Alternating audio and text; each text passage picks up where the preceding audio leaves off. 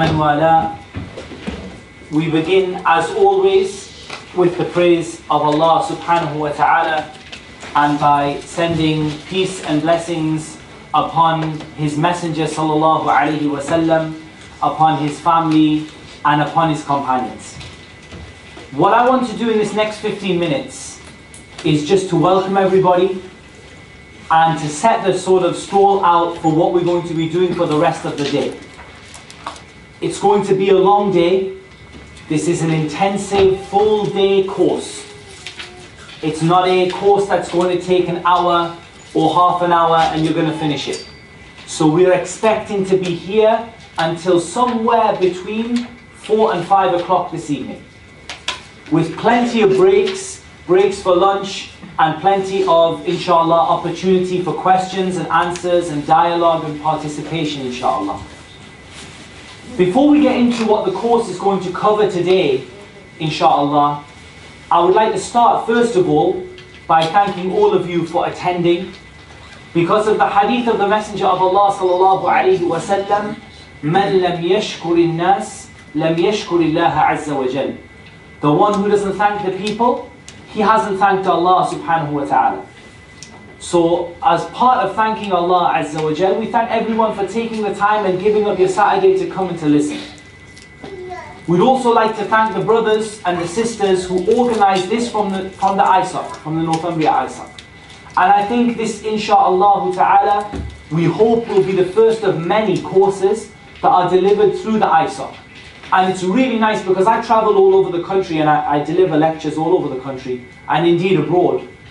And when I deliver lectures all over the country, I go to places like Birmingham and places like London. And when we deliver lectures there, we see a room that is packed full of people.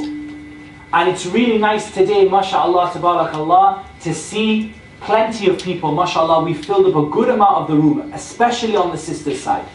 There's a lot of people have come today, and that's a fantastic thing. And this is something we want to see more in Newcastle, because otherwise, I travel to London to deliver a lecture to 100 people. I'd much rather do that in Newcastle, where it's easier for me and it's more benefit to the people in the local area. So this is just an encouragement to the Islamic Society and to all of the people who are involved and all of the people who've come from other masajid and Islamic societies today to gather together and to establish these kinds of events. Not just for me, but for all of the other speakers and lecturers who deliver these kinds of lectures.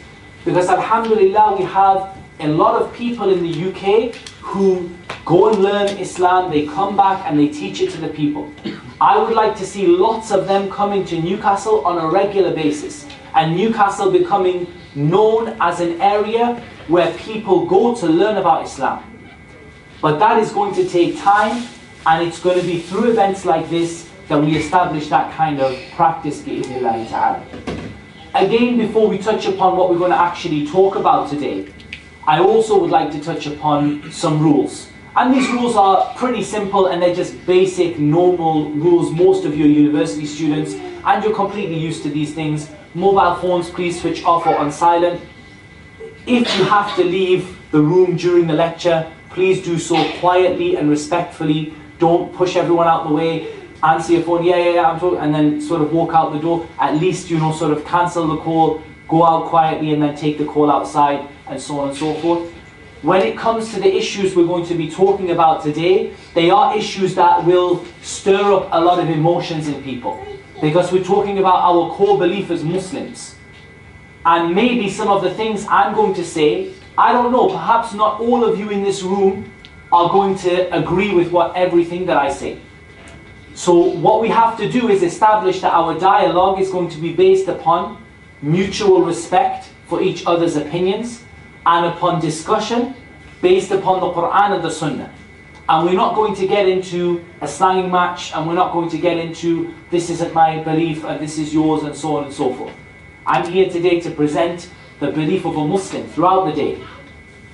And inshallah, I'm sure most of what I say, if not all of what I say, will not be a problem for anybody. But in case there are certain issues, then inshallah there's no problem for us to discuss them. The questions are open, there's nothing that you can't ask.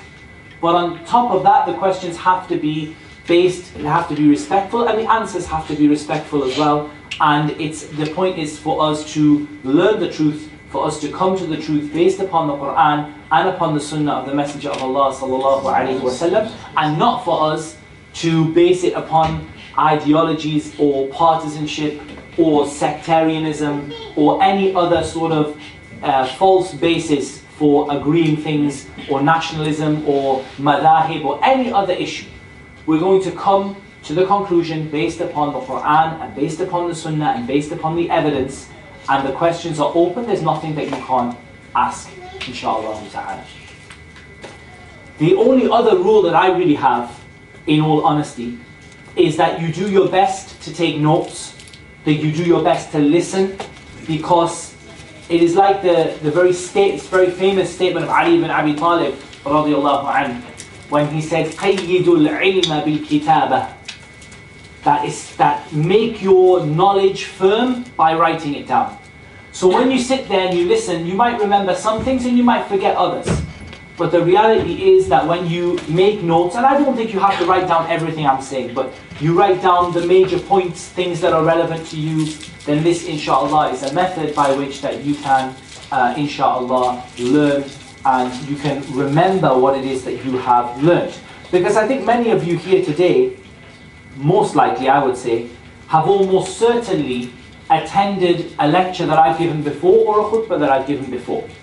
And I'm almost sure that many of the things that I'm going to mention today will already have been mentioned in previous classes and lectures on khutbahs. So the question is, how good is our recollection of those things? Usually that's because we don't write down and we don't revise what it is that we've written. And so at the end we're going to have some questions and answers, and we're going to try to come to some conclusions. The sort of level of the class that we're going through today, I think it's neither a beginner's class, nor is it a particularly advanced workshop. By not being a beginner's class, I'm not going to go to the most absolutely fundamental things that we only believe in one God, and that we believe that Muhammad sallallahu alaihi wasallam is his messenger, as I might do if there were a lot of non-Muslims present. I'm going to presume that you have a basic understanding of what Islam is. I'm going to presume that you have a basic understanding of the most simple terms in Islam, like what the word sunnah means, and we might mention a few of these other things. At the same time, I understand that not all of you will be at the same level in terms of your learning, so I'm not making this class an extremely, extremely difficult class. We are going to touch upon some of the more difficult topics in belief, or in the topic of belief, towards the end of the workshops. And we are going to touch upon philosophy, and we're going to touch upon the impact of philosophy on Islam. And that is a very difficult subject, and it is a subject that will hurt your head, unless you're incredibly, incredibly bright. And that's the fadl of Allah subhanahu wa ta'ala upon you. It is a difficult subject. But those will be left for small parts of the workshop rather than the main part of the workshop. So I haven't come here today to talk about all of the different, sort of philosophical sects and groups and how their philosophies impacted upon Islam, and how Greek terminology affected Islam, and so on and so forth, and how Aristotle's works were imported and why Aristotle differed from Plato. I'm not going to talk too much about that today, because that is going to make people sort of find their workshop very, very difficult. But at the same time, what we are going to do is touch upon certain things so that you're at least aware that Islam has gone through a phase where it has been impacted by other religions and other religious beliefs and other non-religious beliefs, and how those beliefs have impacted upon Islam, what they produce, and some of the answers or some of the solutions to dealing with these kind of this kind of interference that might come from other beliefs and other religions or other methodologies that were alien to Islam. The last thing that I'll mention, inshallah, before we begin the actual program, is that inshallah ta'ala there will be notes made available to you. I'm actually going to deliver this course again in Keighley, I think, in a few weeks' time. As part of that, they are producing a formal booklet on the topics that are being taught, and inshallah I've more or less agreed with them that copies of the booklets, inshallah, with the help of the ISOC, will be distributed to those people who want them, either electronically or either in printed form.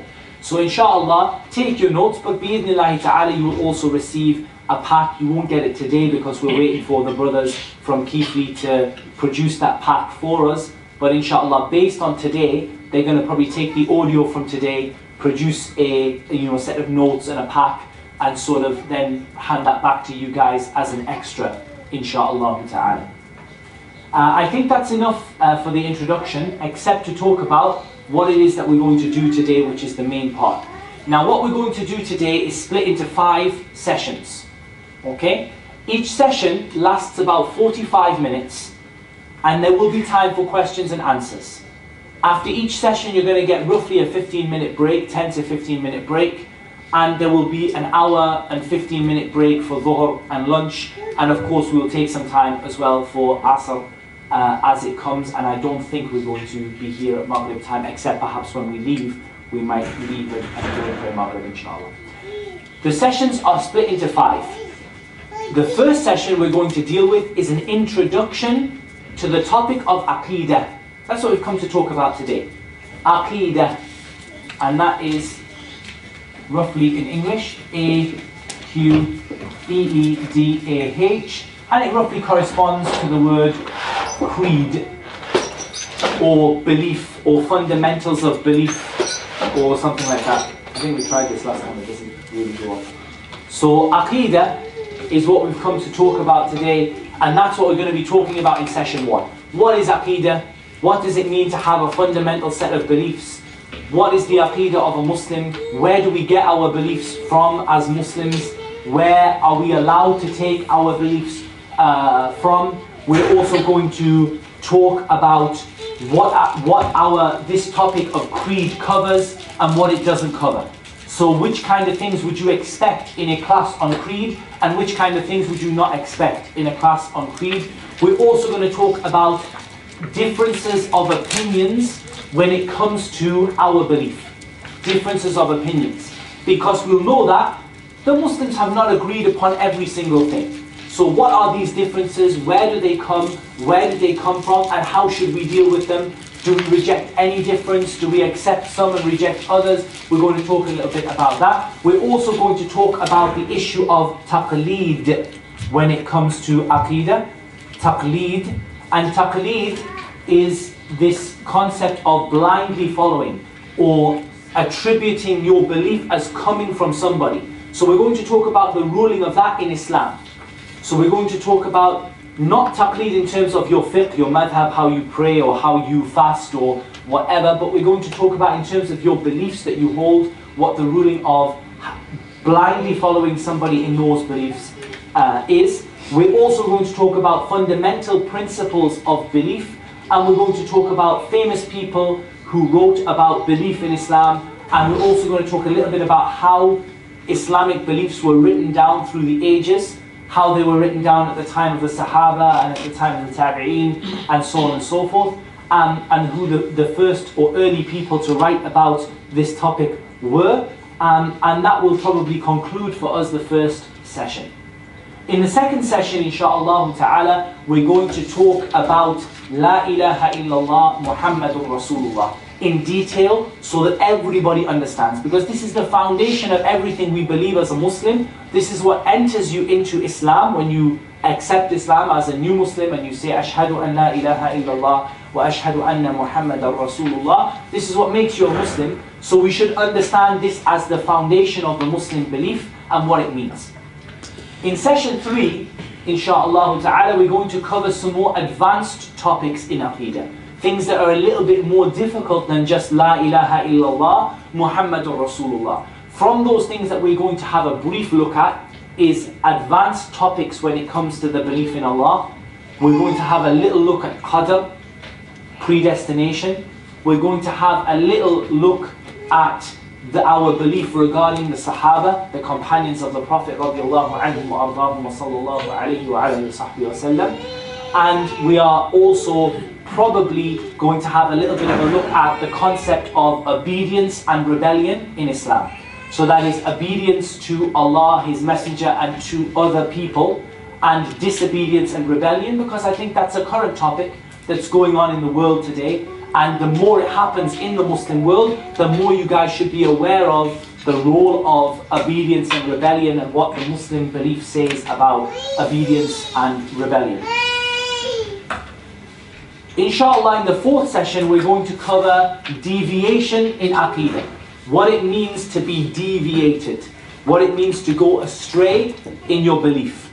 And how this going astray works, what its limits are, what it means to go astray. And then we're going to cover a little bit of a history of deviancy in Islam. Because clearly when the Prophet ﷺ was alive, there wasn't a lot of people who went astray. Because he pretty much kept them on the right path. After he died, it started slowly, and it snowballed until it became a huge problem which the majority of Muslims in the world are afflicted with today. One form of deviance or another in the topic of Aqeedah. And when you learn about this, you will see that it isn't an exaggeration to say that the majority of Muslims in the world today are afflicted with deviancy in their belief in one place or another. And then finally, in session 5, we're going to talk about moving forward. We're going to talk about how we apply what we've learned, and we're going to do a lot of questions and answers, and try and iron out sort of any of the details that have been problematic for people, and talk about how we progress from here, inshaAllah ta'ala. Okay, that takes us to the end of the introduction. Do we have any questions about what we're going to do today? Before you start, Omer, I was going to ask him to distribute the papers for those who don't have paper. Okay, that's a good idea, inshallah. Inshallah, if anyone would like a paper, we're going to go around handing out paper, inshallah, now to make notes and pens. There's some paper on the back for the sisters as well. There is some paper on the back for the sisters as well, we're told. Can everybody hear me okay? Can the sisters at the back hear me okay? I'll presume if anyone can't hear me okay, that you'll tell me. We have a stronger mic over there, but I like to wander around. I don't like to stand in one place, so I like to make difficulty for the camera people, and subhanAllah.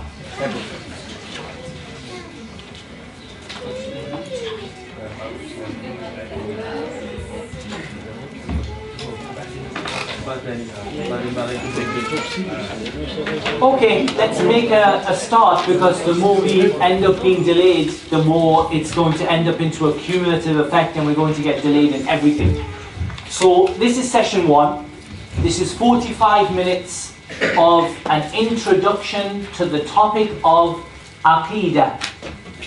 The topic of Aqeedah, which for want of a better word in English we're going to call creed. Creed, core beliefs, essential beliefs, fundamentals of belief, whatever you want to call it, these are all names that have been used for it in the past. The essentials of belief, the foundations of belief, the fundamentals of belief, what a Muslim should believe, the matters that are essential to the belief of every Muslim, the Muslim's creed, a Muslim's theology. All of these are words that are used. I'm going to use creed for the most point, but the word Aqeedah, inshallah, will be understood to everybody. To begin with the definition of the word Aqeedah, you know when we have words in the Sharia, any word in the Sharia, Salah, Zakah, Hajj, Sawm, all of these words that come in Islam, they have a linguistic meaning and they have a technical meaning. And that's true of all words in Islam. Okay? So as for, let me take an example, Salah. Does anybody know, other than Basak, does anybody know what the linguistic meaning of the word Salah is? Not the word, not the prayer, before the prayer. What the linguistic meaning of the word Salah in Arabic is. Anyone want to have a guess? Faddali, ukhti. Okay, there's a guess, connection, that's close. This comes from, very close, because she's thinking of the word sila, which means to connect something. But before that, there's a word, the word salah, dua. Salah, in the language of the Arabs, is dua. This is what the word salah means, a dua. Now, that doesn't mean that when we pray, all we do is make dua. There is a linguistic definition and there is a technical definition. So if we have a look at, for example, the word sawm, fasting, we find that sawm is to refrain from anything, to refrain from doing something.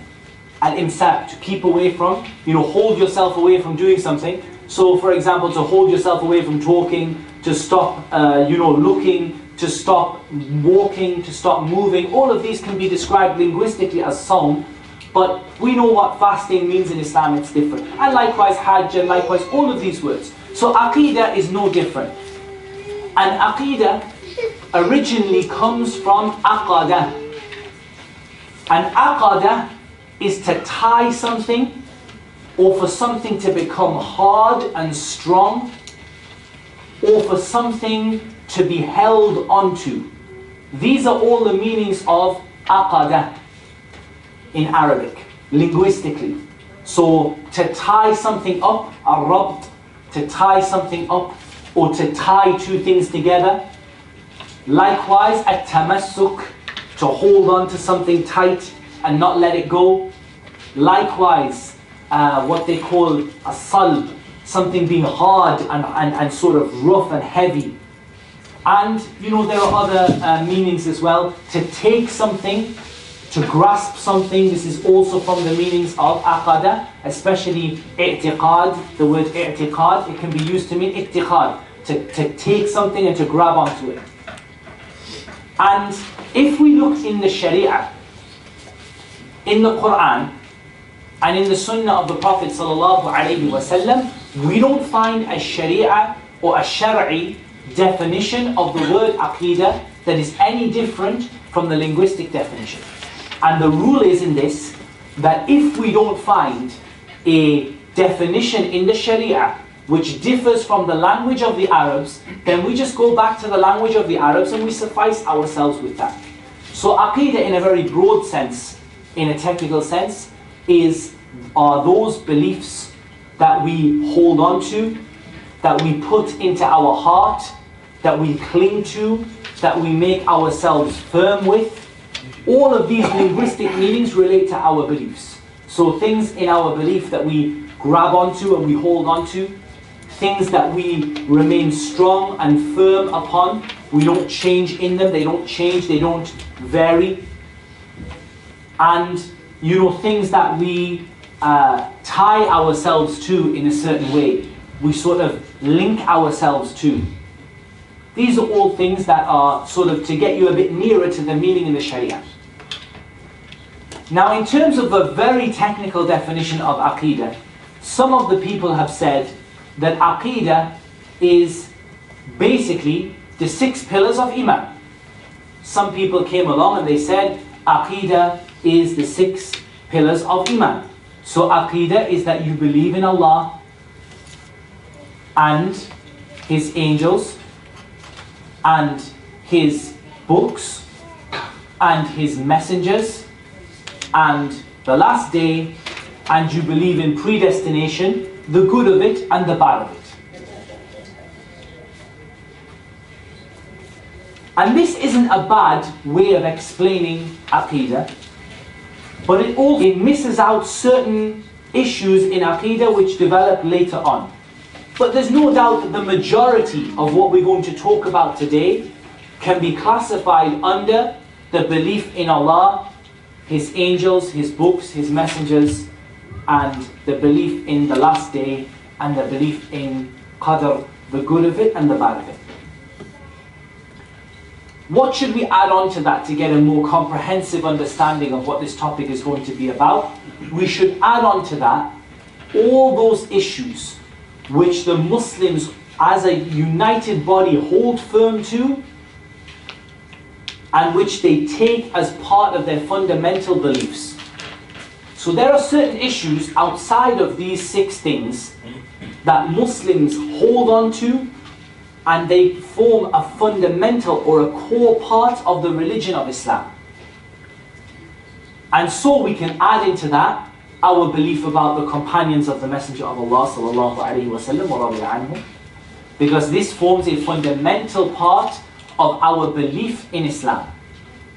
Likewise, we can add on to that the concept of obedience to those in authority, because this forms a fundamental part of Islam. This is something that a Muslim is recognized by. This is something that forms the core of the theological sort of aspect of Islam. It's also important to note that the essence or the base of Aqidah is in the heart. So all of these things are things that we believe in our hearts, and they are things that we put in our hearts and we affirm upon, and we worship Allah by, i.e. we hold these to be the set of beliefs that distinguish those who Allah loves from those who Allah does not love.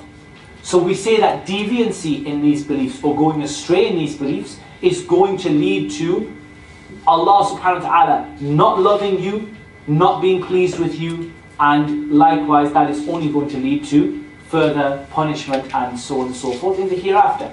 So these kind of core beliefs, once we understand what we're talking about, we're not talking about how we pray, we're not talking about how we fast, we're not talking about whether we should place our hands on our chests or on our navel. We're not talking about whether we should raise the hands in the prayer after the ruku' or not raise the hands. These are supplementary issues in the terms of the halal and the haram. We are talking very clearly about those core beliefs that every Muslim puts in their heart and says, this is what I am defined by as a Muslim. These are the beliefs that define me as a Muslim. Because my brother in Islam can stand next to me and he can pray a bit different from me, but he still defines himself as a Muslim in the same way that I do.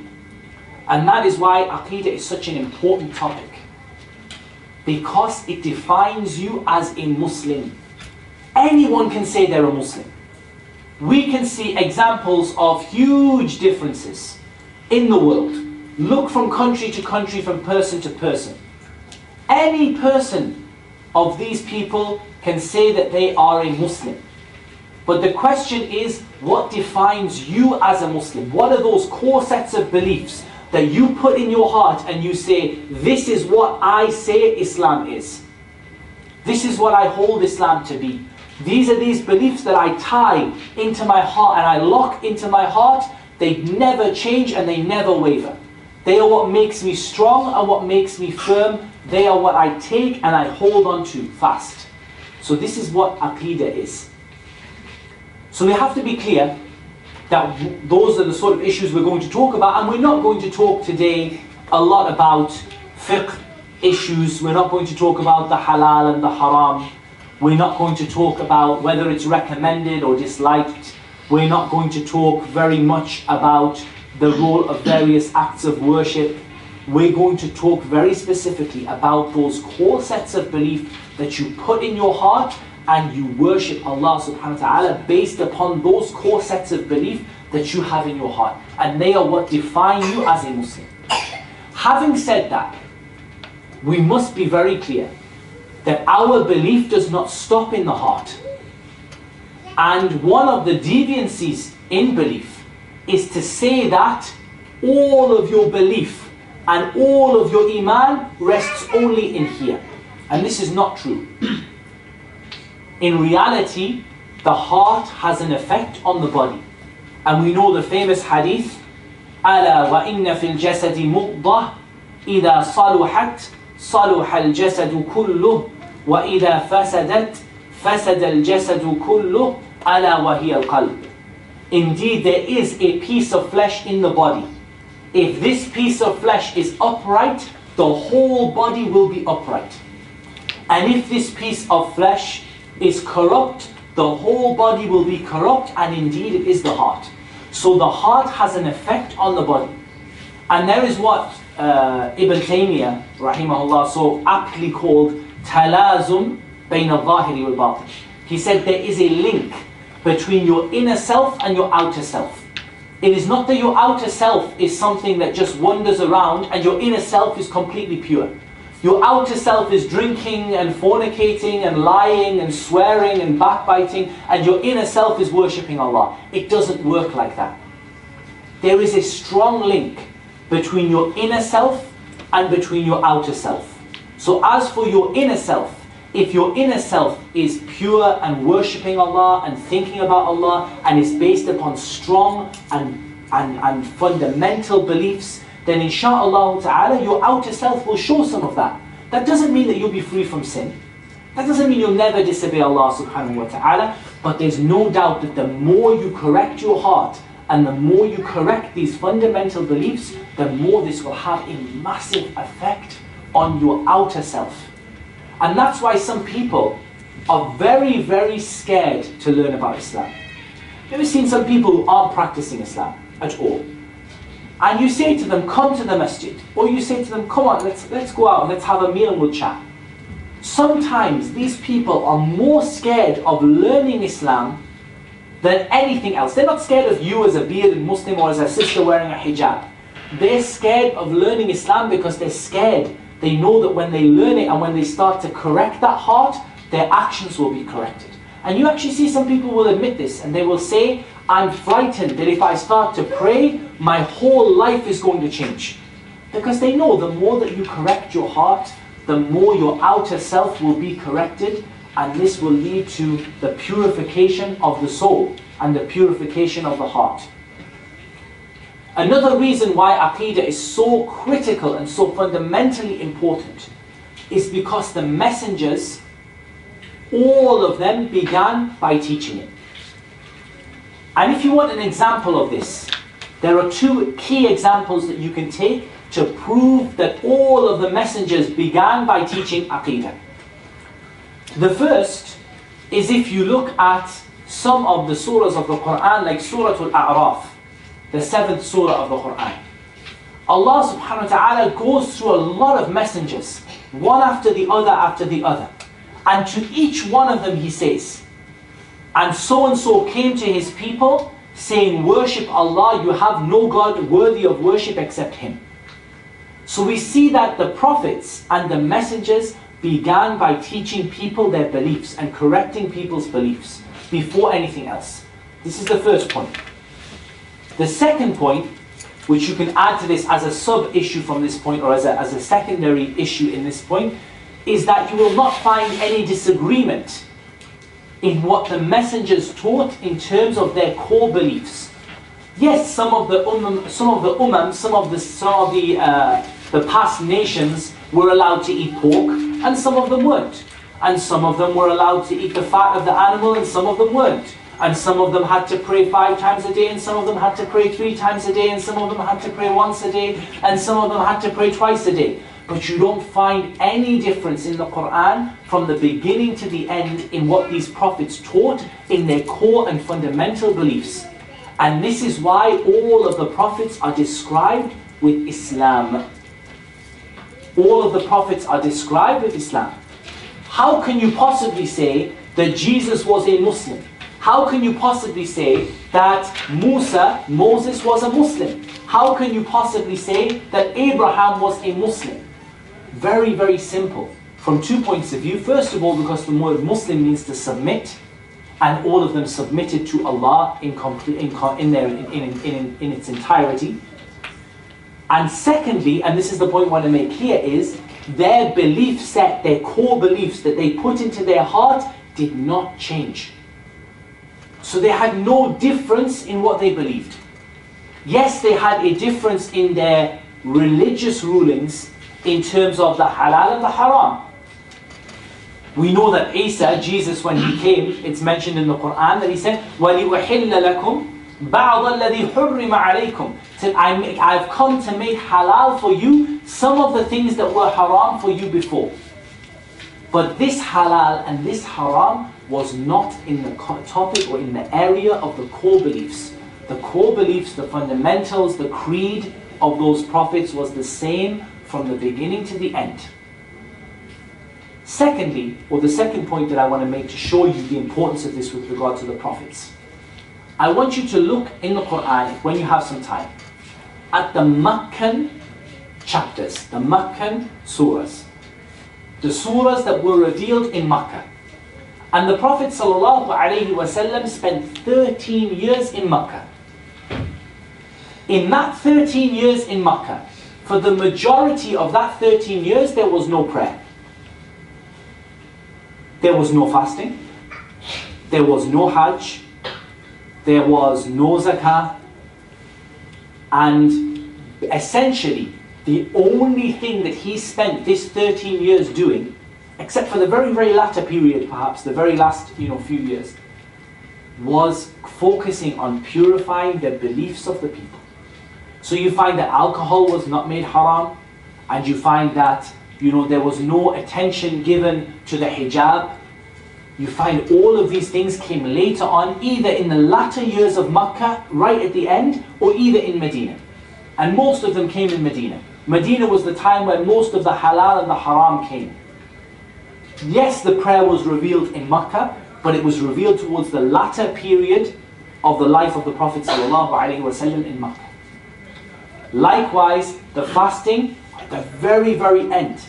The zakah was not revealed until Medina, or certainly not in its entirety until Medina. Likewise, fighting and military expeditions and defending the lands and all of these other things were not revealed until the very, very, very either end of Makkah or the beginning of Medina. We know fighting was revealed after a couple of years in Medina. So what we see is that the Messenger of Allah ﷺ focused his initial teachings upon belief, correcting the people's belief. And that's why the key points of belief we're going to talk about in these 5 sessions today are all found in the Meccan surahs.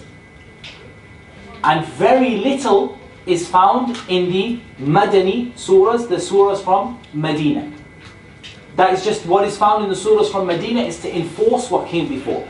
But the beginning, the first revelation of these issues of avoiding the idols and worshipping Allah and following the Messenger and obedience and so on and so forth, these issues primarily, most of them, not quite all of them, but most of them were revealed in Makkah, and more than that, they were revealed in the early part of Makkah. And so as we see time developing, we see more sophistication, more rules coming in. We see people being developed in their, their spiritual sense. We see people praying and fasting and giving the zakah, and then at the very end of the life of the Prophet ﷺ performing the hajj and so on and so forth. But we don't see the attention given to acts of worship in Makkah that was given to acts of worship in the latter part of Makkah and the early part of Medina. Again, we don't see social or sociological and political aspects until Medina. So in the early years of Makkah, 10 years approximately, between 7 and 10 years in Makkah approximately, is spent purely dealing with belief. And if the Prophet ﷺ stayed with us as a prophet for 23 years, and he spent approximately half of his time focusing only on belief, then this should show us the importance of belief to us as Muslims, the importance of belief in relation to the other aspects of Islam. And you can see, the importance of other aspects. You can see the Salah was revealed, towards the latter part of Makkah, and then this was something which was given a lot of importance to. But this early time is given towards correcting the beliefs, and that's because if the beliefs are correct, it's going to lead to an uprightness and a steadfastness in the body as well. Okay, we have a couple of important principles to cover. The first one is the issue of taqleed, and the issue of differences of opinion in Aqidah. In fact, before that, let's take a step back, because we need to talk about something before that, and that is where we get our Aqidah from. Because we can't talk about the differences until we talk about where we get it from. We get our Aqidah from 3 sources, and 3 sources alone. There is no 4th source. 3 sources. One source is the Book of Allah, the Quran. The Quran is a fundamental source where we get our belief set from. So the Quran, in its initial revelation, came revealing, and more than anything, the Quran is a book of belief. More than the Quran is a book of action, and more than the Quran is a book of rulings. Maybe the Sunnah came with a lot of rulings after that, but the Quran, if it is nothing else, it is a book of Aqeedah. it deals, the most important thing and the topic that is repeated again and again and again and again in the Quran. Far more than the prayer and far more than the zakah, it is repeated on every page, and to the point where Ibn al-Qayyim rahimahullah said it is found within every ayah. He said there is no ayah of the Quran that does not contain it. Meaning that the whole of Islam was established for this purpose and this purpose alone. So these beliefs are found from within the Quran. They are also found within the second source of revelation that we have. Because revelation in Islam is of two types. We have two kinds of revelation. We have revelation that we worship Allah by reading it or by reciting it. And we have revelation that we don't worship Allah by reciting it. The revelation that we worship Allah by reciting is the Quran. And the revelation that we don't worship Allah by reciting is what was revealed to the Prophet ﷺ. And the Quran sets this up as a fundamental principle. This is what we're going to talk about in session 2. The Quran sets up a fundamental principle. وَمَا يَنْطِقُ عَنِ الْهَوَىٰ إِنْ هُوَ إِلَّا وَحْيٌ يُوحَىٰ. Allah says that the Messenger of Allah does not speak from his own opinion, from his own desire. He doesn't just say whatever comes into his mind. Whatever he says is a revelation that is revealed by Allah. So if the Sunnah is a revelation that is revealed by Allah, if the Sunnah is a revelation that is revealed by Allah, then this is our secondary source of beliefs. And this is a critical source. Why? Because the Quran as a book in general is very general. It gives you an overview, and it doesn't deal with many of the specifics. The Sunnah comes along and it clarifies the Quran. It explains the Quran, and it further expands upon the issues that are mentioned within the Quran. So Allah subhanahu wa ta'ala says, we have sent down to you the dhikr. We have sent down to you the remembrance. لِتُبَيِّنَ لِلنَّاسِ مَا نُزِّلَ إِلَيْهِمْ. That you can explain to the people what was revealed to them. So Allah is talking about two things. We've sent you down something to explain to people what was revealed to them. This something that was sent down to explain to people what was revealed to them is the Sunnah of the Messenger of Allah sallallahu alaihi wasallam. And this can be found in a very famous hadith. I have left you two things. You will not go astray as long as you hold on to them, the Book of Allah and my Sunnah. So this is a critical hadith telling us that these two things are both revelation, and they are the two that you're going to be holding on to. What is the third source, do we think? Does anybody know what the third source of belief for ourselves as Muslims is? Does anybody know? We have three sources. We have the Quran, we have the Sunnah, and we have a third source. Scholars? Okay, the brother said the scholars. That's a good guess, and it's not wrong. It's getting there. But we want to be a bit more specific, because, for example, I have a scholar who says to me the Quran is the uncreated speech of Allah, and there's a scholar who says to me that the Quran is partially created. So I can't possibly take the two of them together. So which scholars, or how many scholars, or in what kind of belief? Sahabi. The Sahaba. That's also not a bad answer, and we're also getting here. But even the Sahaba, in certain issues, differed. For example, they differed over the ayah يَوْمَ يُكْشَفُ عَنْ سَاقٍ, the day when a shin will be uncovered. And they held different opinions about this ayah. So again, I need something a bit more specific. Sister, right at the back.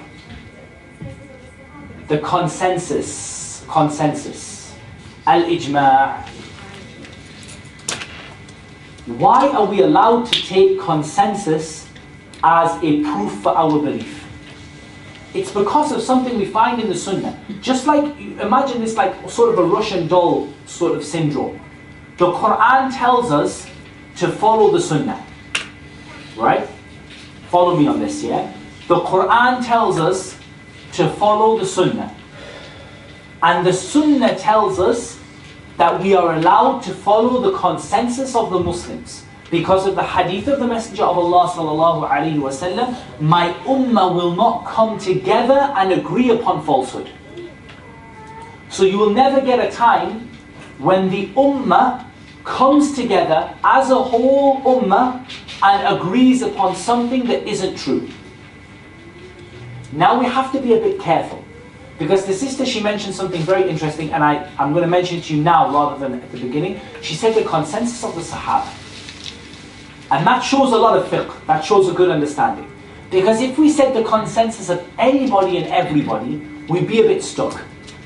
Northumbria ISOC agrees that sisters don't have to wear hijab. That's not consensus.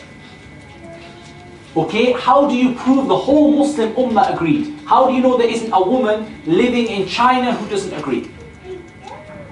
We have to have something a bit more precise than that.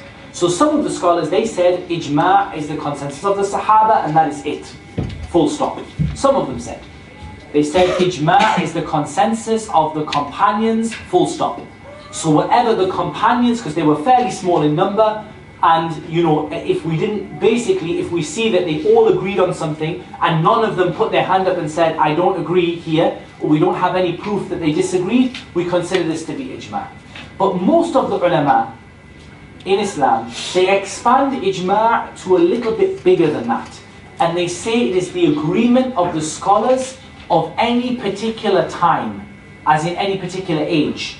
As in, if all of the scholars of the Sunnah, or all of the scholars who are upright in Islam, agree on a certain issue in a particular time range, then that is considered to be ijma'. But there are certain principles, and we're not going to go into usul al-fiqh all day and talk about ijma', but you know, you can't have ijma' that breaks ijma'. So you can't have the companions agree something and say we've agreed upon it, and then say, right, the ulama of today have all agreed the companions were wrong. Because that doesn't work. Their first agreement established the consensus, and that consensus cannot be broken, because the Prophet ﷺ said, my ummah cannot come together upon falsehood. They will never ever come together upon something which is wrong. So what we find is that